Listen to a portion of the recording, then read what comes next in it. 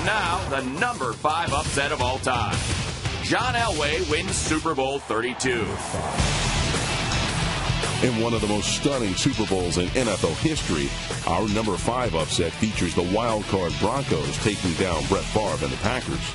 John Elway had been to the Super Bowl before and never won and had some nightmarish games. I'm proud of the fact that we got to 3 Super Bowls. I don't care if we won or lost. Do you consider your career complete if you didn't win a Super Bowl? It was a standard answer because it's really the only answer I had. But the bottom line is, no, I would not have been satisfied if we were never able to say that I was a world champion and wore a Super Bowl ring. You had the defending champion Packers coming back. Everyone had a say in it. Everyone got it done. You had Brett Favre coming back off another MVP season. An absolutely gorgeous throw by Brett Favre.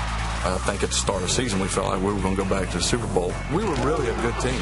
We were more confident than we were the year before. Touchdown! He got it. Battle, baby! You're division champions. Way to go, man! Broncos on 3. 1, 2, 3. Broncos! Denver was a 12-point underdog, and Super Bowl XXXII started off like Groundhog Day for Elway. Back there's Antonio Freeman. Touchdown, Packers! And the Packers score right away. A 76-yard touchdown drive on the very first series of the game. And the game started much like a lot of the Broncos Super Bowls. Green Bay went right down the field. I can remember John and I looking at each other like, oh no. We're going to win this one. We're going to win this one. I think Davis may be shaken up, and this would be costly for the Broncos. Migraines are more of a condition, and it deals with not only headaches, but for me, visually, I can't see. What's that?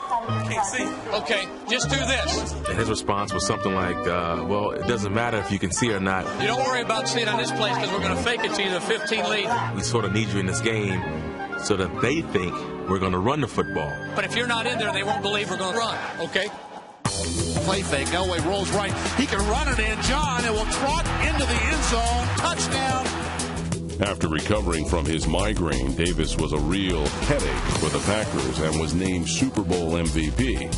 But it was John Elway's heads-up play that defined our number 5 upset. He dives inside the 5-yard line. My goodness. You want to tell me the 37-year-old man doesn't want to win this game? That's sacrifice. That play right there gave our football team a mindset that, hey, we're fixing to get this done no matter what. I think the crowd here smells the upset. That's a guy that can create something when it's not there. I mean, for him to lay it on the line like that, that just showed you how important that game was to him. So when he's doing that, it's like, oh, you know, I can't give anything less than that. Davis, it is a rocking step.